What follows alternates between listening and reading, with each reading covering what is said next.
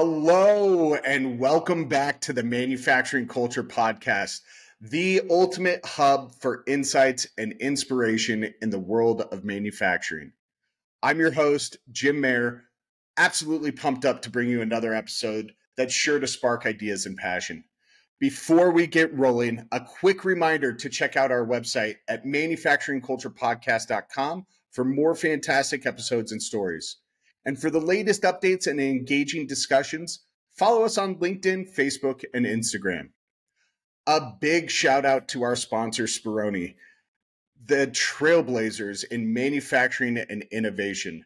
Their dedication to advancing the manufacturing industry with cutting-edge technology and solutions is absolutely astounding, making them an invaluable ally to businesses aiming for the top.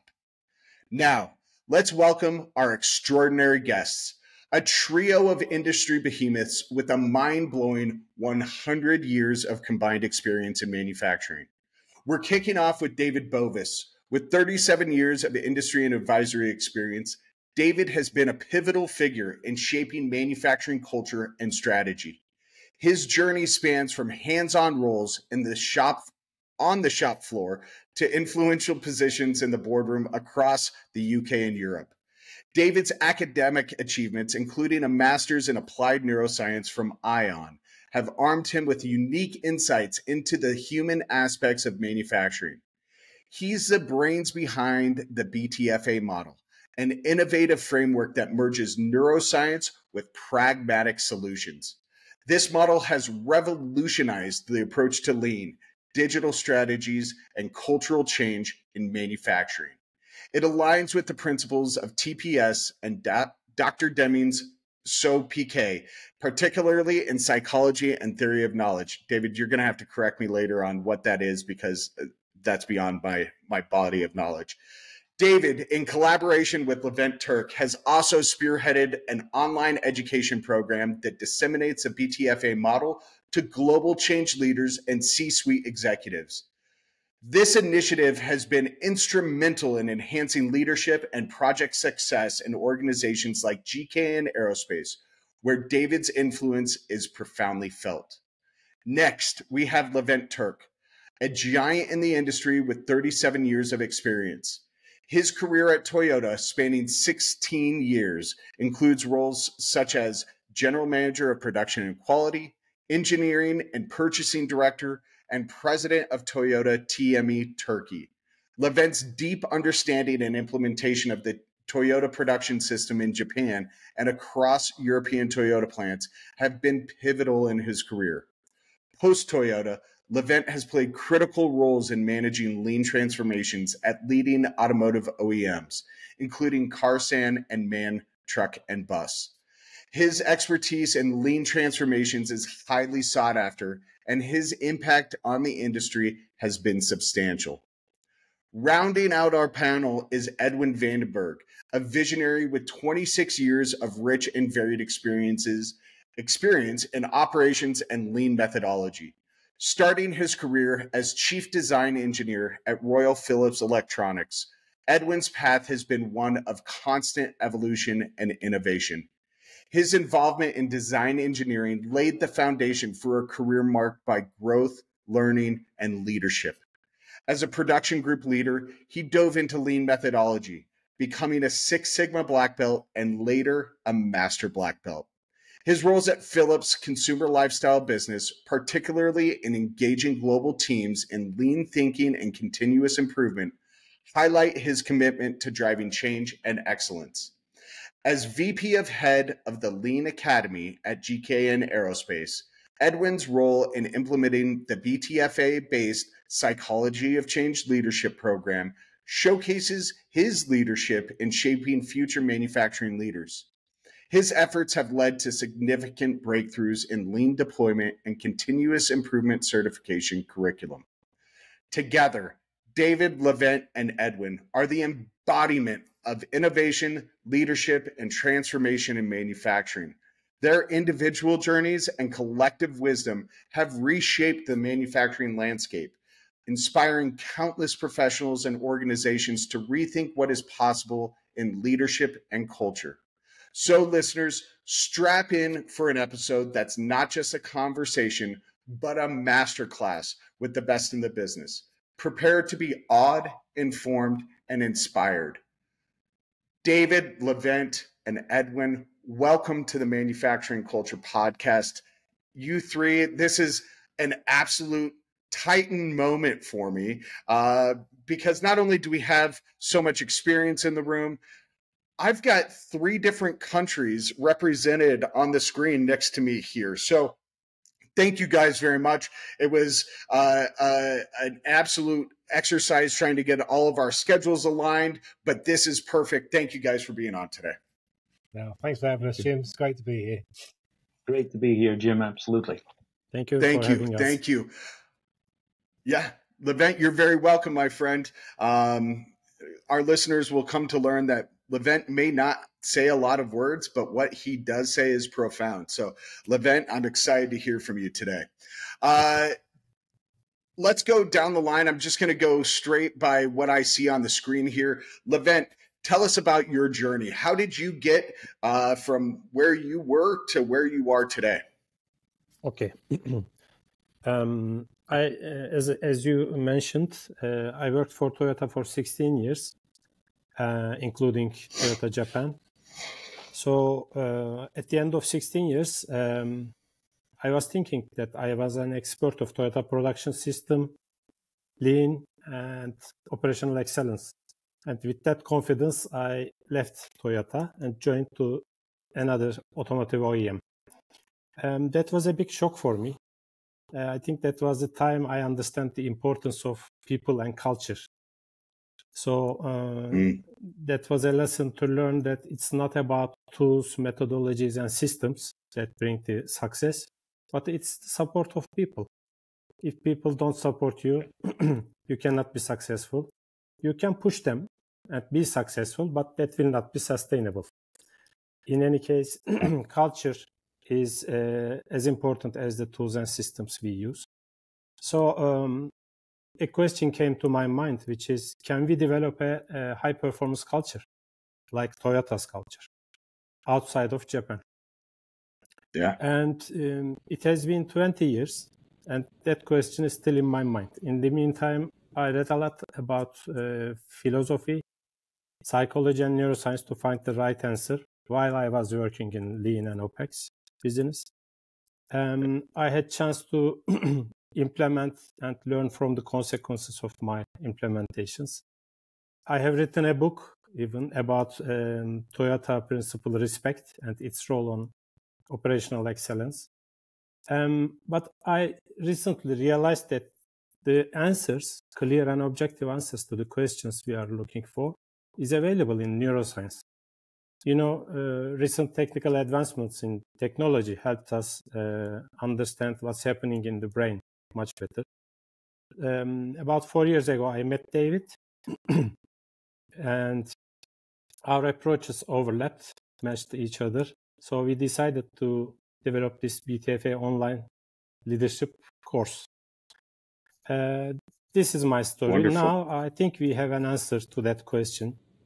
If people can understand how brains work, they can engage with each other much better. They can understand why people behave the way they do. If leaders understand this, they don't have to be afraid of those behaviors, because according to BTFA model, behaviors are not random. They follow a cause and effect relationship. So if we understand this relationship, we can handle behaviors, which will help leaders a lot. This is my story. Thank you. I like it. I like it, Levent. Well done. Thank you. Edwin, you're next up here. Let's hear your story. Well, in your introduction, Jim, you already mentioned that I started out as the chief design engineer in Royal Philips Electronics. Yeah. And with that, you need to know that there's 2 things about me that make my life extremely difficult. First of all, I can't sit still. I really can't. And when you're a chief design engineer, you're expected to sit behind your desk and do 3D modeling and designing all day long, which I was really happy to be doing, but it also started nagging me. The second thing about me is that my top Gallup strength, when you do that assessment of that fantastic company, is to be a learner. So I always want to do new things. And that basically meant that next to my design efforts and the things that I was putting on the screen, I always walked around, tried to find out where I could have that next challenge, that next thing that I could learn.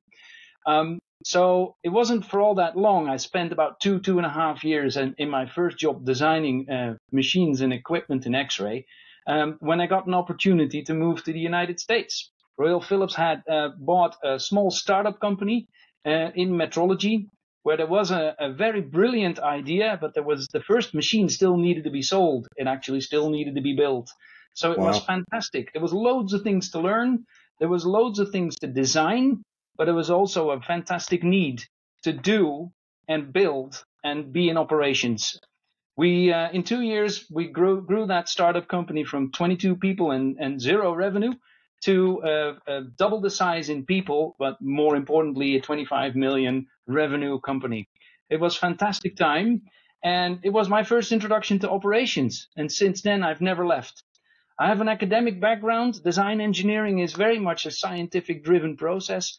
But in the United States, I was introduced to that hands-on experience, the hacksawing of things that don't fit whilst in the computer. They're fantastic.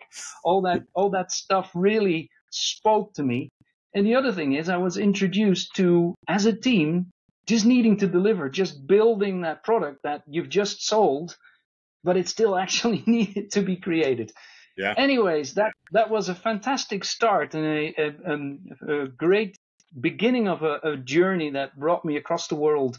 I returned to the Netherlands after a couple of years to that same company, led as a group leader the building of X-ray machinery. Later on, I did bulk production of fluorescent tubes. And in all that time, when you talk about culture, when you talk about continuous improvement and change management, every single time I learned the hard way.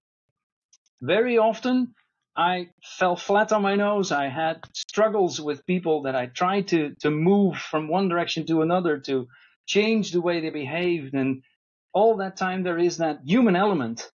And as a human being, you're trying to find those knobs to turn to really engage, to really tell people, show people what it is that is going to be in it for them. And back then, I was really logically driven. We talked about PDCA in our introduction, and that's a logical approach. If you do this, then the outcome will be that, and that will be better for you. Right. It took years, but I was allowed a fantastic opportunity in that same company to drive an event called the Continuous Improvement Competition. It went by various names: the Business Improvement Competition, the Business Excellence Competition. Many teams that did improvement projects were competing around the big World Cup of being the best improvement team. And I was able to join them and feel the excitement and feel the emotion and feel what made their day, what drives their energy, and how that really turns back into revenue for the company, as well as a fantastic workplace for these people to work in. Yeah. During all that time, I was also introduced to Lean. Lean is a very well-known logical approach very often to improvement. Mm-hmm. But Lean also talks about culture. Lean also talks about leadership and servant leadership and change your style and approach. And in my 26 years of experience, about 21 of them have been around how do you really make change happen? And there's many models. We know the Kotter change model, which tells you how. We know the Simon Sinek golden circle, which tells you why. And nowadays we know BTFA, which tells you it's about you. It's about people. It's about brains. It's about emotion. It is really giving you the handles to make things happen as a team, as a group of people. Driving culture that way is fantastic to do. And I moved to GKN Aerospace about 5 years ago with the assignment of helping to build that lean operating model that we've experienced as a collective team of over 30 people in different companies into something that really matched what GKN Aerospace needed. And with that move, I was also introduced to David Bovis in our first lean leadership training. And during that lean leadership training, the very first thing I remember, David, is when you spoke about people being stuck on a hamster wheel. People being put in some sort of situation, some sort of environment that really drives the way they behave. And it opened my eyes. I thought, wow, this makes a lot of sense. And I started having that conversation around how does BTFA, the believe, think, feel, act, coincide with PDCA, the plan, do, check, act. Well, how does it get together? How do you make those things not only logical, but also emotionally fit into that journey of improvement? It's been a fantastic journey, Jim. I am thrilled and honored to be on this podcast. I am also thrilled and honored to be leading the Lean Academy in GKN Aerospace. And with all this scientific background, I secretly every now and then tell people I bring the science to rocket science. David, you're up. What's your journey been in the industry? Hello, mate. Yeah, so, wow, where did I start? I mean, I started off, I didn't want to be an engineer, Jim. I wanted to be an actor or an artist. And because it was early 1980s and I was in a working class family, I was told to stop being silly and go and get a proper job so I could pay some rent. So... So I did. I got into engineering with some help from a brother-in-law who got me into an apprenticeship. But I was bored to tears. You know, I talk about wanting to always do something different. That's me all over. So eventually, I managed to get myself into a plastic injection mold tool making apprenticeship, which at least was a bit better than the original precision engineering apprenticeship.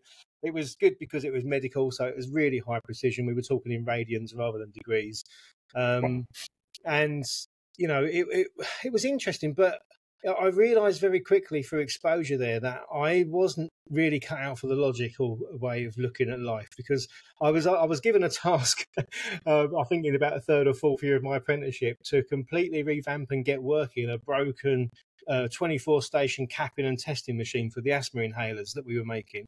And the whole thing, it didn't have a PLC in sight.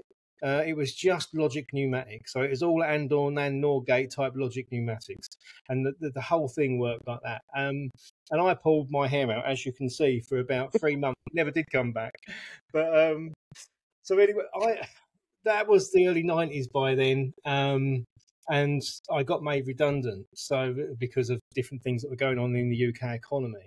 Ended up in Germany working on press tools for Porsche, and then came back to a production engineering role. And that production engineering role saw me, as I was told at the time, go to get brainwashed by the Japanese. So I was put on a training course up in Leeds and introduced to what was then called world-class manufacturing, right, which ultimately became Lean.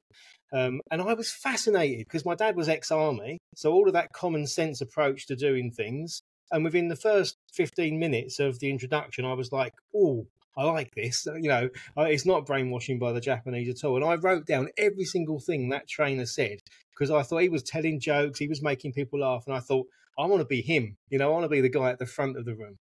Yeah. If I'm going to do that, I need to learn it all backwards and forwards. So I did. It was for a passion to be centre of attention that drove me to learn Lean as deeply as I could.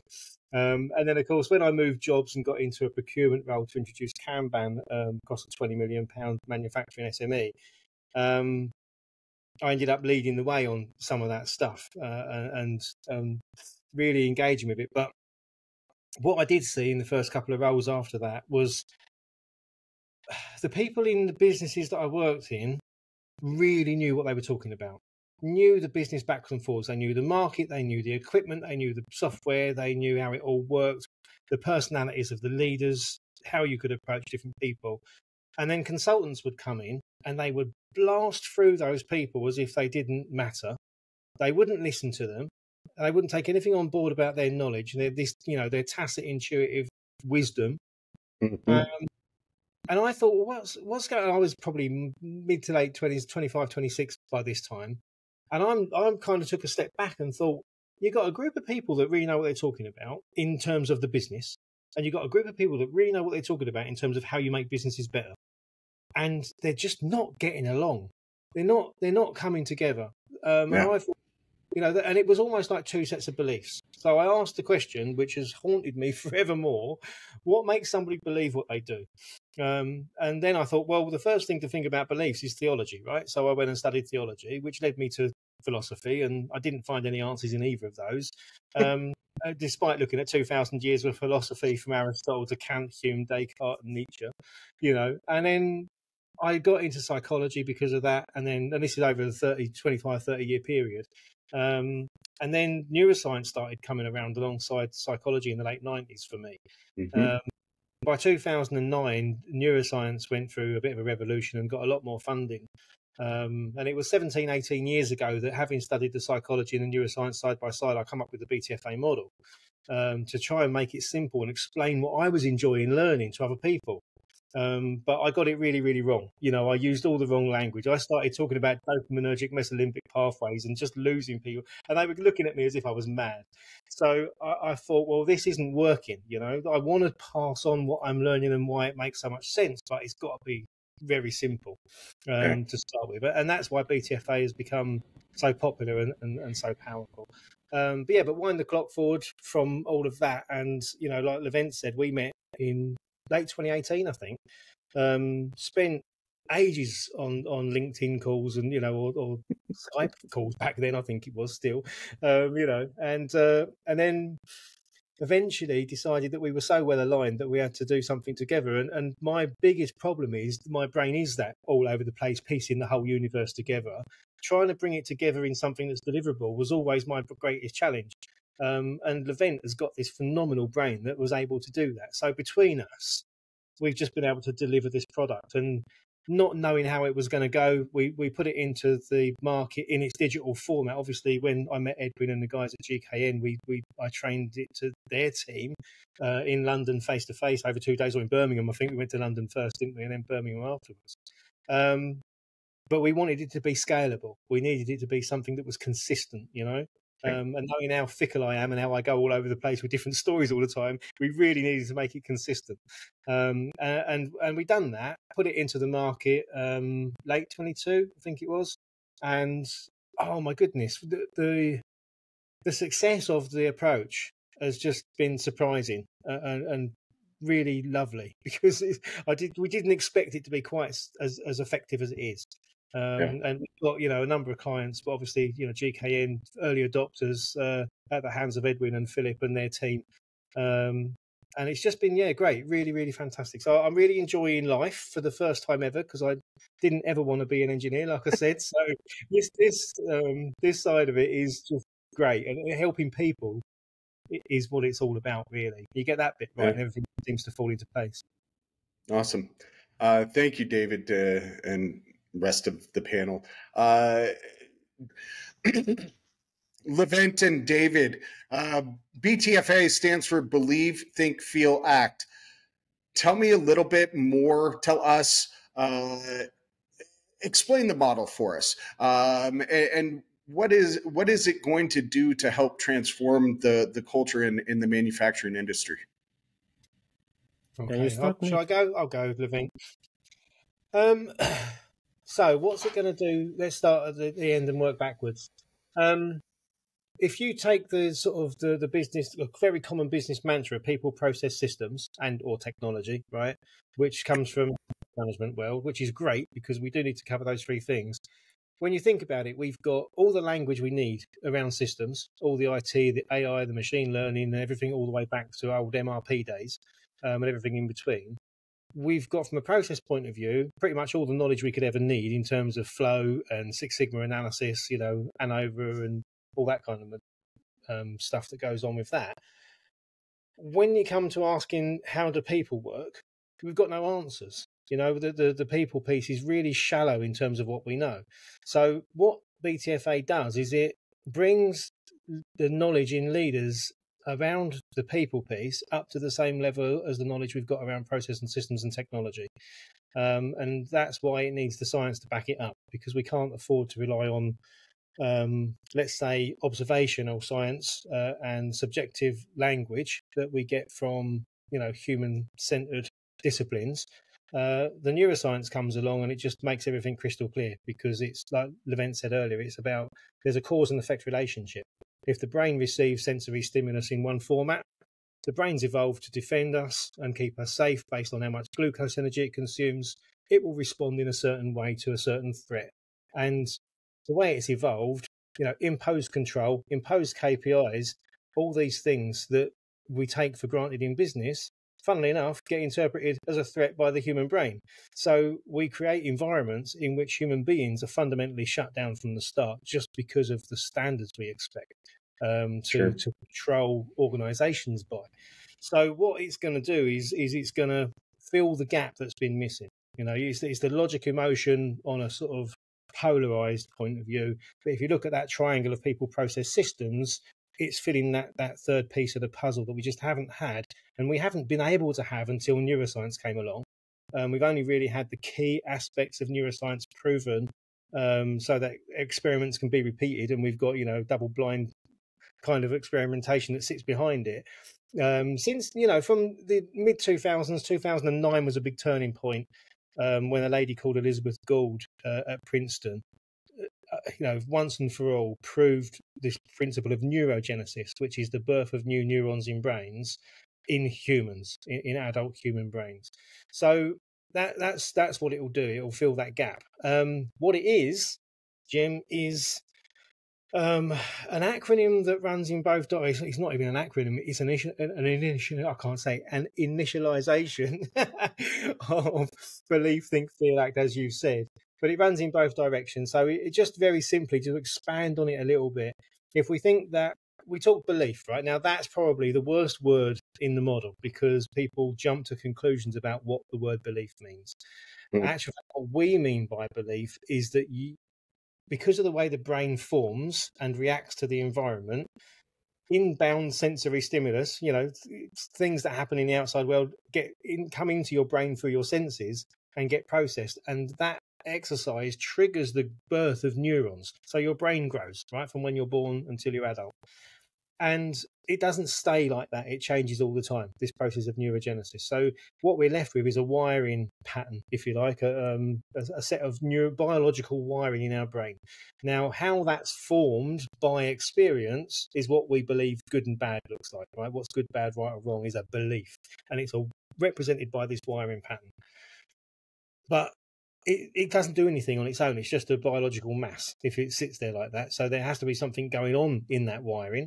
And the electrical signals that we power with the carbohydrates converted to glucose energy from our food is the firing of that wiring, right? So belief is the wiring, thinking is the firing.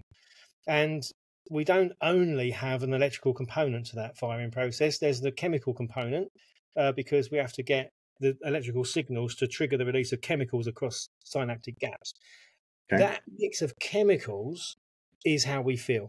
That shifting chemical in our and hormones, neurotransmitters in our brain and our body, which are all connected, is how we feel. That's why we have a gut reaction to something, or it's heartfelt, because there's neurons connecting our gut and our heart to our brain. So we've got this believe, think, feel, act. So it's wiring, firing chemicals, and those precede how a human being will respond and react in any given situation or environment. But because we have we output that signal, and that triggers a response in other people, it comes back the other way around. So how we act and interact with the world triggers that emotional response as part of our defense mechanisms, which triggers that firing patterns in our brain, and that process between firing and feeling triggers this neurogenesis process. So we adapt and respond to our environment to survive it and continue to be able to survive it. So that's BTFA in a nutshell. That's kind of how it works. And the more we know about that, which is what we teach in the course, on the online course, is it just transforms the way people see themselves. And we get a lot of very positive feedback about improved relationships at a personal level, not just in the work at home as well. The science really, we're kind of reinforcing a lot of the wisdom that comes from philosophy and theology.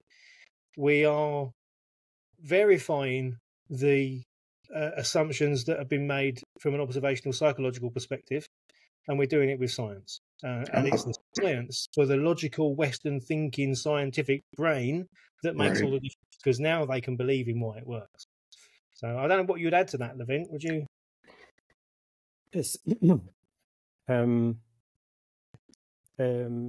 are coming from an engineering background, whether we love it or not. So we are not professional trainers. We are coming from industry. and we know how things go. What are the difficulties leaders are having and managers are having? So we know that managers should deliver results. Training is good, improving motivation through training is good, but will it help them to improve results is the big question.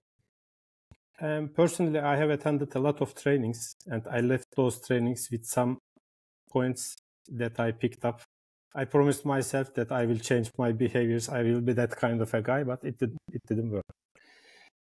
So we know that managers have to deliver results, and they are under pressure. But to deliver results, people should support you.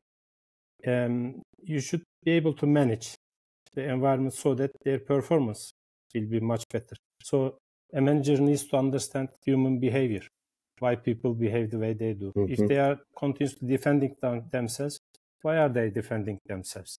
So what they can do is to learn management theories, motivation theories. You know, there are tens of such theories. And they have to learn recent theories like personality traits, mindset, emotional intelligence. On top of that, to understand those concepts and theories better, they need a certain level of psychology background and understanding. So even if you give all this information to all your managers, the possibility that they will make the same synthesis in their minds is impossible. I mean, it is zero. I never saw two managers who have the same approach to management. This is the problem. We can learn Lean, OPEX, Six Sigma, etc., and we can implement them exactly the same way. But when it comes to people and behavior, we all have different ideas, and we are pulling in different directions. And if in these conditions, it's natural that managers will feel helpless.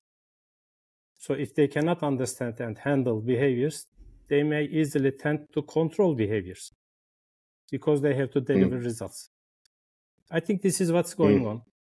We cannot blame managers or accuse them. I am sure 95% of them are doing their best. But how to help them is something that veterans do, like us. So we developed BTFA for that purpose. BTFA, before coming to BTFA, which David mentioned, if we don't provide our managers such tools to understand and manage behaviors, and if they tend to control behavior, what happens is obvious. According to Gallup's latest research last year, to 2023, the disengagement is 77% worldwide. If 77% of employees are disengaged, what are we talking about? They will not care or embrace change. They will not support their leaders, and the initiatives of leaders will not be sustainable. It's clear. So we have to find a solution to this disengagement problems. If people are disengaged, they will not try to align in between each other and pull in the same direction either. So we created BTFA online course as a simplistic tool, but neuroscience-based tool that managers and leaders can use to understand, analyze human behaviors and help them to change. This would be my summary. Thank you. Edwin, for those people who may, for some reason, not be familiar with who GKN is, can you tell us just briefly about the organization? Who are you guys, and how many employees do you have, etc.? Yeah, a real brief summary. GKN Aerospace is the number one tier one supplier in the aerospace industry. We make aircraft parts, we make engines, we make landing gear, things like that. We make aero structures, and we do so in the civil airframe area, and we do so in the defense area. With that, we are known for innovation. We are known for the scientific approach to making those parts world-class, and we try to be the most trusted and sustainable partner in the sky as well. So our future investments obviously are all around net zero by 2050 or sooner. We've got 15,000 people across the globe working for us and working for you. And we pride ourselves. We are in about 99% of all commercial aircraft that fly out there. So if you've been flying, you've been using our products. And that makes us realize how important the things that we do are for you and your lives, your loved ones, because whatever happens, we need to make sure that it's not us that fail, so that you come home to your families safe and sound. Zero mission failures. That's the idea. Absolutely. Yeah, I love it. Thank you. So this question's for any of you three or all of you three, however you want to answer. In your minds, and this is really going to tee up the rest of the conversation here, guys. In your minds, what is the role of leadership in shaping and forming company culture, especially in the manufacturing industry? I'm only hanging back because I speak too much. But I think we're all at the tip of our chairs to say the same thing. Leadership is vital to culture. Leadership shapes, builds, and actually lives culture by example. And it's very interesting to see the culture differ, not just per country, not just per site, but even per each individual team that is led by a leader. And I live that every day. I was just talking to David and Levent. I went into a site yesterday and I spoke with three different group leaders of three different areas. And what you find is the culture in those areas differs tremendously. And having the tools of BTFA and being able to speak the language of BTFA makes a huge difference to the success of each of these teams. And that is through the fact that the way that we act, the things that we do, if they're driven within the right culture, you're going to aim for success. You're going to be a team that works towards that success, and you're going to get there. You're going to have the energy and the longevity to see it through. Whereas if your leadership is a controlling style, a classical leadership of telling you what you need to do instead of building upon the team and everybody's individual contribution in that team, and if you have that classic leadership style, you have every reason to believe and see those teams fail. The easiest example that I very often use is to talk about personal protective equipment. You have these plants and these sites that you visit, you walk through the gate, and you immediately feel that safety is important.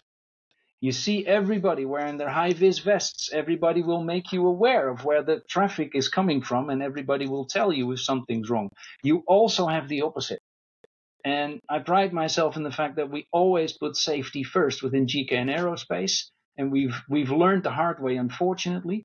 But it is true that there are sites, there are companies that you walk through the gate and you immediately change your own behavior. You immediately feel that, hey, it's okay to just walk on the street here. It's okay to not really look, or maybe use your phone whilst you're in traffic. Those things are dangerous, and they won't be success factors. They will have that risk of not returning you home safe to your family. It's the leadership that makes or breaks the culture. It's the leadership that we need to talk to first when it comes to, hey, it's not just logic, and it's definitely dangerous to do everything with rules. It needs to be the combination. Yeah. David, Levent, anything to add to that? Well, I can't really add much. I can put it the same message in my own words differently. Levent, over to you, mate. Go on. I think it's a very good definition. And it's also about awareness that not only leaders, but all of the employees have a role, have an influence on culture with everything that they do and they don't. Sometimes we have to do something, but we don't. We refrain to do it. It has also an effect on culture. I think it's all about this awareness, and leaders can help a lot to develop this awareness. As Edwin was saying, we are normally living in hamster wheels. We don't need to be conscious to survive in this world. We are programmed, hardwired to do so. But leaders can help people go out of the hamster wheel and think consciously what they are doing. Just a minute ago, Edwin was saying, perhaps we need to stop and think about our emotions. Perhaps we need to talk about our emotions. This may be the best way to engage with each other before we start PDCA, right, Edwin? Absolutely true. And when you talk about leadership, we very often immediately talk about the hierarchical leadership within teams and within production or manufacturing sites. But think about all the informal leaders that you know. These are the people that drive really the culture as it is on a day-to-day basis. What I really love to do, and I do as often as I can, is join the night shift. Go in when everybody else has gone home and dress down. Make sure that you wear the same clothes as people. Make sure that you have that cup of coffee. The best change management tool is having a cup of coffee with people and leveling with them about who they are, about what makes their clock tick, about what is frustrating them. Not lying, not leaving away the truth. You can definitely tell who you are and why you're there. But the fact that you're taking the time to go out of your regular routine and be one of them, be interested in what makes people feel good and what makes people feel the company should be doing better, it works absolutely best if you take the time to respond on the emotional level with people that are working there. And everybody that I know and have spoken to and with in this way, they're all coming in to do a good job. They're all coming in to be enjoying their work. They all have personal lives that are important to them. And it is that we talk about work-life balance. It's one thing. It is work and life is one thing. And it will always be that way. So what happens at home, the emotional state that you come to work with will determine what it is that you can and cannot do at work. And vice versa. You have a hard time if you're being controlled, if you're being, if you're being frustrated and you go back home, your personal life is going to suffer as well. And that's obviously not what we want. What we want is to have people feel comfortable to speak up, share their minds, and also come with suggestions on, hey, this is our common goal. This is what we believe we need to change into. It's not going to work this way. This makes me feel like, it's not going to get us there. If we do it this way, it's going to work for me. It's going to work for that team, and it's going to actually change my working experience for the better, as well as deliver that better output, that improvement, that change that we want to drive together. I love it. I love it. David, what do you have, Dad? My brain's gone off in a slightly different direction, which is not unusual. I mean, if we struggle to have a really good, robust definition of culture, don't we, to share between most people? But if we do, we get into it. Some people, Shine will talk about artifacts and surroundings and bits and pieces. But, we inevitably, it comes back down to values, beliefs, principles, the things that we believe. How do we define what's good, bad, right, or wrong in the world? And as we said earlier, that's a wiring pattern in our brains. So if we've got and some kind of agreement around what culture is, which is how people are acting based on their beliefs about what good looks like, then and how they act together because they share that belief, then culture in some respects is about shared belief. How do we define a belief or a value or a principle? Well, you do it with words, right? And as we show in the course, words have an impact on the way the brain works because they feature all over in different neurons, which trigger the release of those different chemicals. So how people feel is really closely related to what words they use. So if we're talking about leaders' impact on culture, then we have to think about the type of words and attitude and the beliefs that the leaders hold. Now, if they've got vastly different beliefs about what good looks like, they will drive in different ways, and that will become the culture in their environment. So if we look at it like that, then, I mean, we've got an alignment module that follows on from BTFA after a couple of other steps. And we quite often say that if you just kind of do a little mental exercise and imagine that a very simple model of a business is sales, operations, and finance, and then shop floor, top floor, and management squeezed in the middle. You've then got a 9-box model, right? In that 9-box model, depending on where you are hierarchically, your beliefs about what good looks like have different time horizons, right? The guys on the top floor are talking 3, 5, 10 years, depending on whether they're talking to the VC or the investor or not. The guys in the middle are talking end of year, 3 years. The guys on the shop floor might be talking next hour, So if you've got different time pressures and different time horizons on, that's going to change the way your brain works. The language associated to that is going to be different. So on the hierarchical basis, based on responsibility over time, you've got different input to drive different cultural outcomes. So you get different cultures in hierarchical layers, right? And we all see that because the director level culture is different from the shop floor type culture. If you then look at the verticals and you look at sales, ops, and finance, the language in each vertical is different in each silo. So salespeople talk, about maximizing sales and whatever else it might be, visits per day, and if it's a call center, time on the phone, all that kind of stuff. The finance guys are focused with the purchasing team on creditor debtor days and return on capital employed and EBITDA, and the ops guys are thinking about machinery and capex spend, and so the language registers are fundamentally different.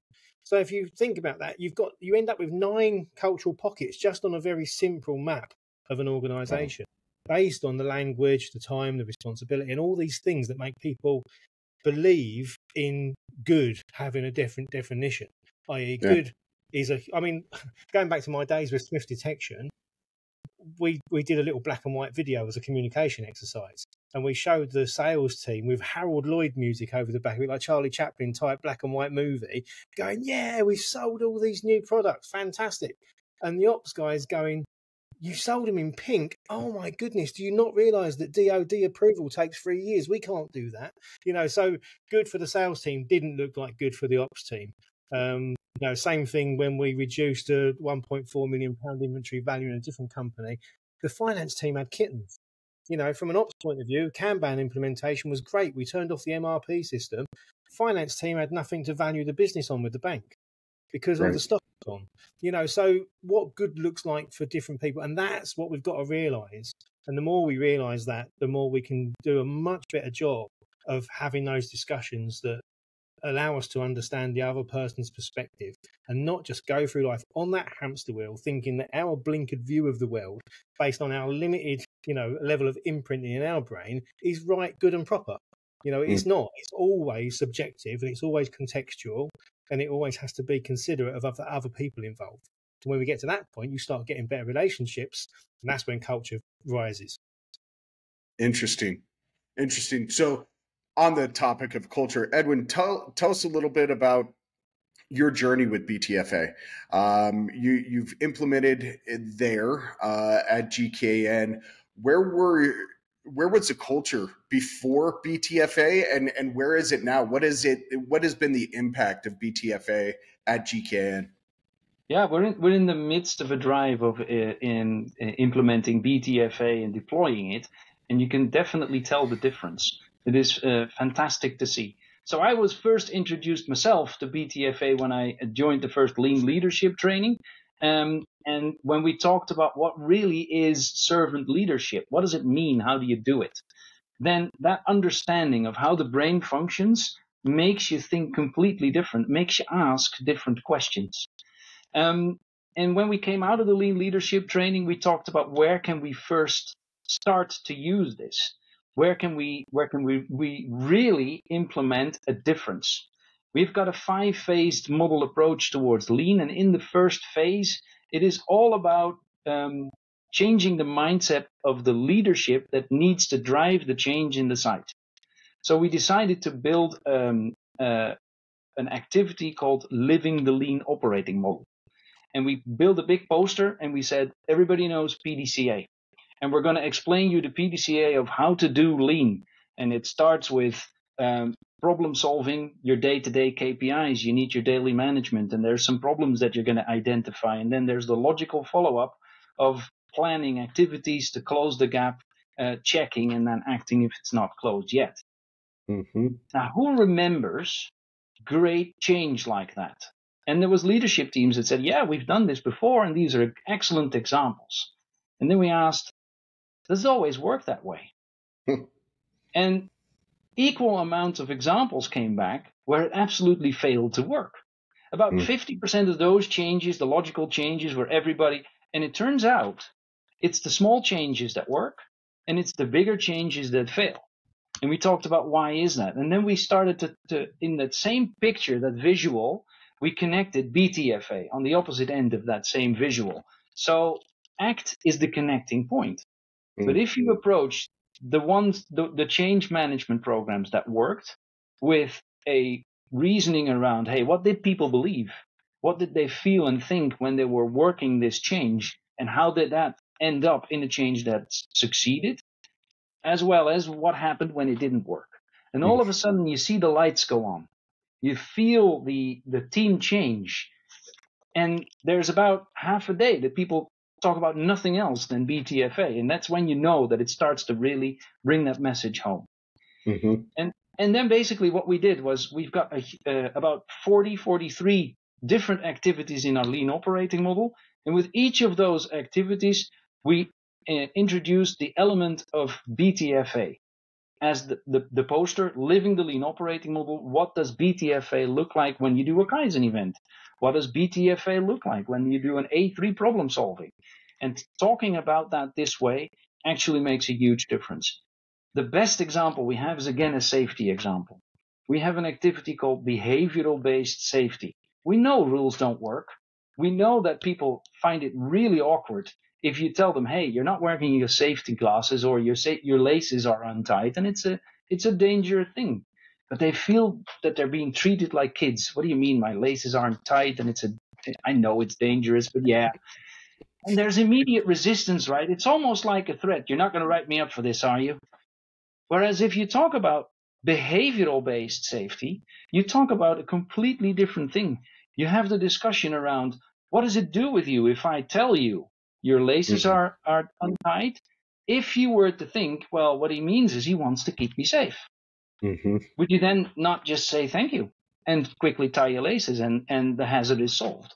And if you take a look at changing the culture, it starts with understanding BTFA. And it starts with very small things that people can practice every day. The change is huge. The difference is huge. The days after you've introduced BTFA, the days after you've put on the poster in the rooms, everybody talks about this new concept because somehow it clicks. Somehow people understand it. The interesting thing is PDCA is very linear, very logical. And it seems to be more difficult to understand than BTFA, where everything influences everything. Your thinking influences the way you feel. Your feeling influences everything that you believe. Because if you feel positive, you're open to believing. If you feel negative, you're going to close down. And that influences acting. So tangibly doing something with BTFA is actually quite difficult, but launching the concept and using it all the time actually is quite easy. David, what did you see when you first walked in versus where GKN is now? Wow, that's a good question.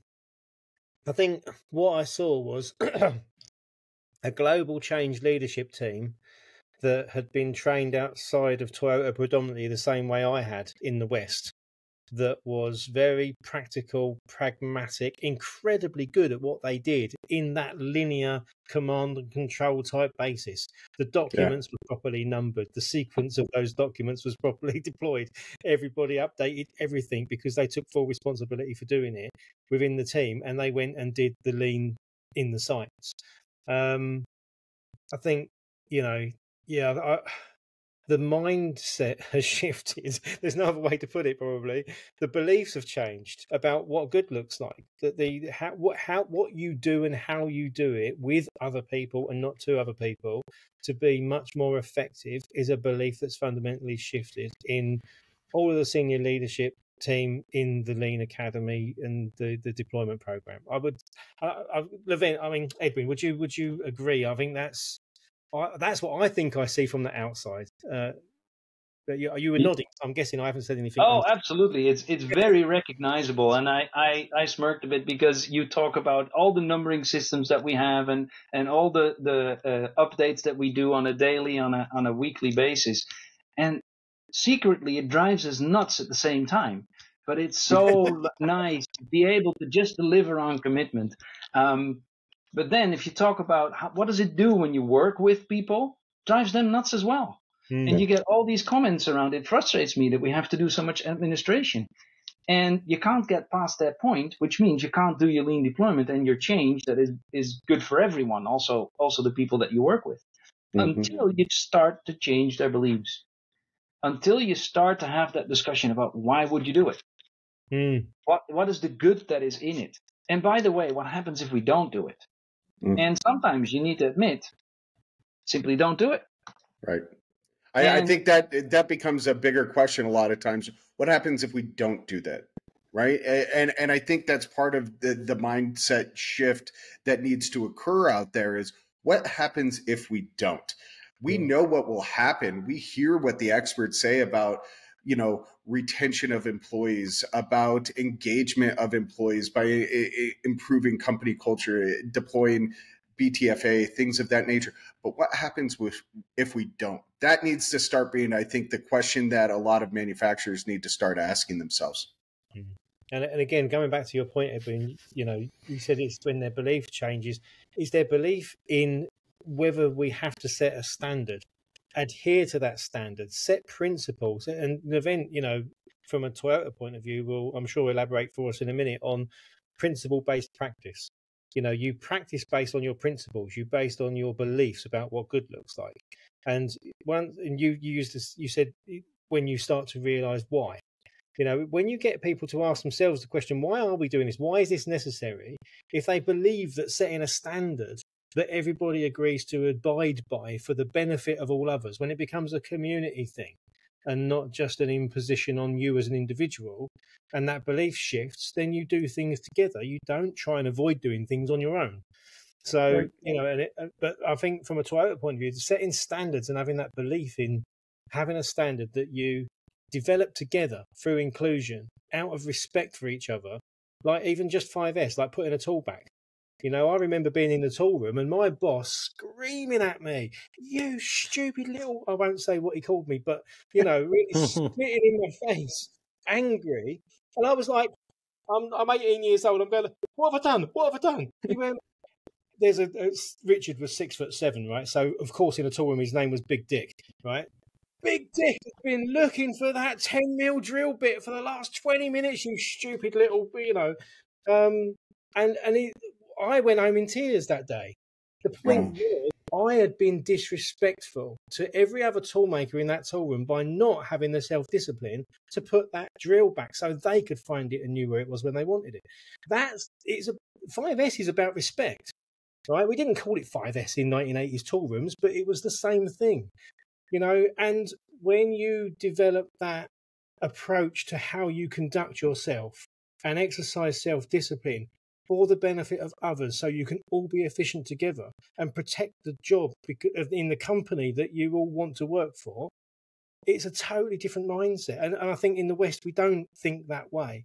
And I've heard from Levent over the brilliant 4 years I've been working with him so much from how that is just ingrained and embedded as an approach and an attitude and that community spirit out of respect within Toyota.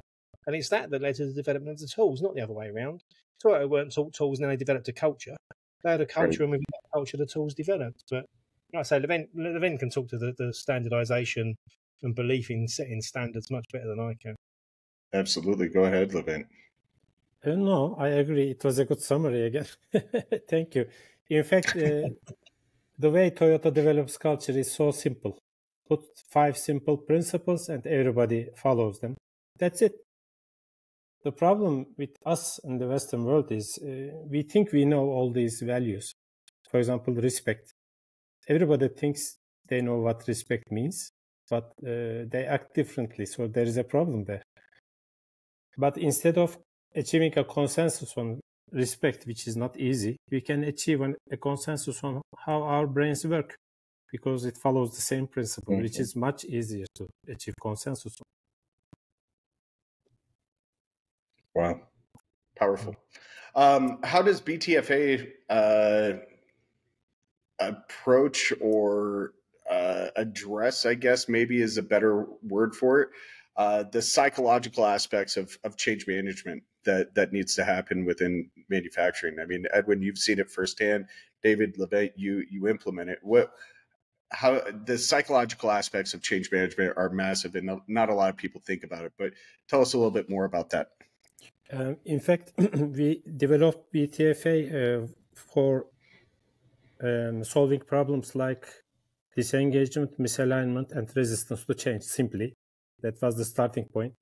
But in the meantime, we learned a lot from GKN and especially from Edwin, because GKN Academy is, according to my experience, has a very advanced level in terms of their knowledge and implementation, on-the-job training, I can say. So we received a lot of feedback from GKN, which helped us develop our product also. But in the meantime, I witnessed how Edwin and GKN Academy made this synthesis of psychology of change and how they can use BTFA. So they are much more advanced than us. Probably Edwin can explain us better. Well, that's a fantastic compliment to get, Levent, but we've learned it all from YouTube. So it's very interesting that you say that. When I take a look at the psychological effects of change, it's very much driving emotion. The emotional element of change is something that we don't necessarily always take time for, but it's a key factor in success or failure of change. And there's a beautiful abbreviation that a colleague of mine, Adam Nicklin, made of something that I say very often. He says it's RITMOAL. It stands for repetition is the mother of all learning. And then it's followed up with, and failure is its father. If you do change management, you're going to fail. You're going to do something new and you need to test it out, and it's different for everyone. So you're going to fail. The psychological effect of trying to get somewhere and failing is huge.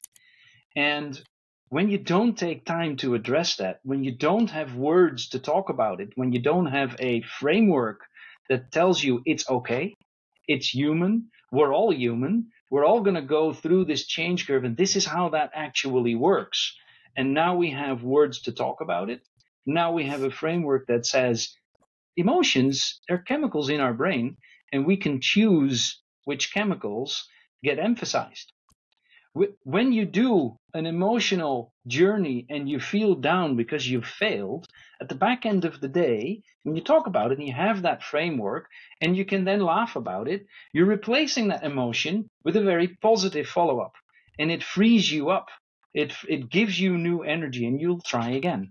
So when it comes to psychology, everybody steps back and says, "Oh, science, and we're manufacturing guys, right?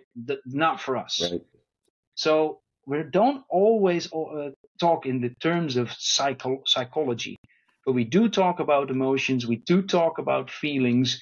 We do actually change the way we start up the day, change the way we close the day based on the psychological impact of what happened the day before and what we know is going to come the day that we're going to do these changes. So there is a huge benefit to knowing, understanding BTFA to the level of how the brain works, that emotions are chemicals, that thought patterns are actually electrons firing in brain patterns that are built over neurons that actually translate into something useful in the practice. It is fantastic to be using it that way, and it is so simple, everybody gets it. Got it. What challenges did you guys have implementing BTFA at GKN? Were there any? Absolutely. It's like any change. Why do we need it? We're too busy for this. And by the way, we have to deliver. And right now we've got a quality problem. So let's all focus on that. So it's the same challenge as with every change implementation. However, we've got the new way of approaching this also opens up new perspective for the people that work in their regular day-to-day challenges. So by using it, you're sharing that language, you're sharing that it's okay to talk about this, which gives people a lot of oxygen to use, not only on making things new or improving things with a lean operating model, but also in their day-to-day challenges. So yeah, it is a big challenge in itself, BTFA, and bringing that model and talking about science and brains and psychology is a big change with its own challenges. On the other hand, it also has the answers that many of the other challenges don't. Yeah. And that's the beauty of it. I like it. I like it. David, Levent, what kind of challenges did you experience from your standpoint? Yeah, largely what Edwin's just said, Jim, actually. I think, it's not common to find a great term, as we heard earlier in a different conversation today, hairy-arsed engineers talking about psychology and brains, right? And that's the world we've come from and the world we live in. It's so difficult. I guess, do you know what? I'll give you an example, right? There's a challenge that you can throw down to say, describe a colour you've never seen. Right? So how do you do that? And the answer is I can't, because I don't have the language to describe it. Right? And that's the situation we're in right now. We've got 50, 100 years of industrial engineering leading to tools and techniques, learning to logical thinking based on education of maths and physics that has made sure that, EQ and different terms that have tried to break through that barrier don't succeed. And so we've got a language register that's brilliantly well versed to talk about engineering, to talk about management, to talk about leadership in logical terms. And we're saying, guys, there's a different way that you can talk about this that completely transforms the way you see the world. It shifts your beliefs, it changes your outlook on life, and it fills that gap that's been missing that has led to change programs failing.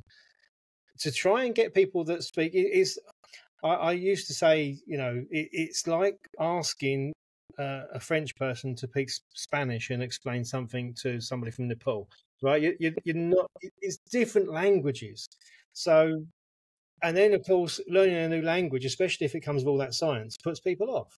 So you want to be able to say, actually, look, you don't have to become a neuroscientist. You don't have to become a psychologist. We did all the heavy lifting on that. We've studied this stuff for 20 years. We've lived and breathed it. We've tested it. We've found out what works and what doesn't work. What we've done is we've filtered all the good stuff out, left all the, got the wheat from the chaff, taken all those best bits, and now we've put it into a linear learning pattern that your brain's designed to respond positively to, so you can learn all the best bits. And actually, once you've been through it and seen it, and like Edwin said, it suddenly clicks, it makes sense, and people get, oh my goodness, this explains everything. That's the kind of responses we get. And then they're left with BTFA, because then BTFA is that simple language register that allows them to speak about what they've learned. They don't have to remember it all. They just have to know that the science is there to back it up. Because what we're trying to do with it is shift belief, change belief in what good looks like, about what you have to do to get human brains to respond positively in business in general, and especially in change programs. So our challenge is just getting people to be interested enough, curious enough, engaged enough, and we can explain why neurologically, but it doesn't make it any easier from a marketing point of view. So yeah, sure. It sounds to me like similar to how math is the common language worldwide, right? Math is the same regardless of whatever language you speak, wherever you're from. 2 + 2 = 4, right? It seems to me like BTFA is that same commonality, that same language bridge for business, for culture. Am I capturing that well? Absolutely spot on, mate. It's exactly what, I would say as well. You could have people that advocate for CBT or NLP in psychology. You can have people that advocate for Six Sigma or Lean in business process improvement. You can have people that advocate for ERP or machine learning and AI in technical terms. You can have all different opinions of what good looks like, but you can't get past the fact that a human brain has evolved to work like this. So regardless of whether you want to promote MRP or AI or Lean or Six Sigma or Agile or whatever, your brain's still going to work the same way. So it gives you that capacity to actually get everybody on the same, start from talking about change with facts from science that applies to everybody consistently. So I think you've nailed it there, actually. Fantastic. I think Levent, do you have anything to add to that? Yes, I think it was a very good description using math. That reminds me the words of Galileo Galilei. He said the book of the universe is written in maths language, right? And this is what exactly we are saying in BTFA. Our brains are parts of the universe, and they are also written in the math language, which means cause and effect. which in fact is not so difficult to understand. So if you know BTFA's mechanism, you can also understand why people behave the way they do. I don't know if anybody's ever compared things that I've said to Galileo, but I'll take it. Thank you, Levent. That very kind of you. As we wrap up, second to last question here, guys. Common question. Usually I ask my guest, what are 3 things that manufacturers can do to change their culture internally? I'm going to ask you guys each for one. That way we get our 3, but you're each going to give one. All right, Levent, one thing that's changed that you recommend that manufacturers implement to change their culture internally. Yeah, I think leaders should help their managers, should equip with them some tools to maximize people's performance. And the key to that is to understand people's behaviors and provide an environment that those behaviors will evolve to some behaviors of high performance. And that tool that leaders can provide to their managers is BTFA. BTFA online course is designed for that. Yeah, I love it. Edwin, same question for you. I'm going to say 2 things because I really love what Levent said. He said, there's that BTFA online course. It is an animation course. Don't be too big to watch a cartoon. It's very much fun to learn that way. So manufacturers, please do. The other thing I'm going to say is have more coffee with people and talk about it's okay to feel this way. Talk about emotions. Talk about, hey, I believe that you are able to do this. What can we do to help you believe that as well? And start speaking that BTFA language. It makes a huge difference. Take your personnel seriously. I love it. David, last but not least, one thing that manufacturers, and I know it's hard for you to keep it to just one, but one thing, my friend, that manufacturers can do to change their culture internally. I'm going to rely on an old maxim that was scribed on the doors in the Temple of Delphi, which is know thyself. The more we can understand ourselves, the better job we can do for ourselves and for others. And up until now, that's been a very, very confusing thing to do. And neuroscience just lifts the lid. So know thyself and do that by understanding more about your brain.